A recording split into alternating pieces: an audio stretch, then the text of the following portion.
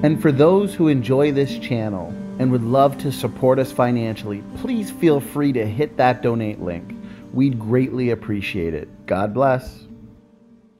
Now, you talk a lot, Erica, about mitochondria, which is wonderful, and about cells. Clear back at the Life Science Library, they talked about the mitochondrial DNA and the cells being so complex. But this article came out in Trends in Ecology and Evolution magazine back 20 years ago.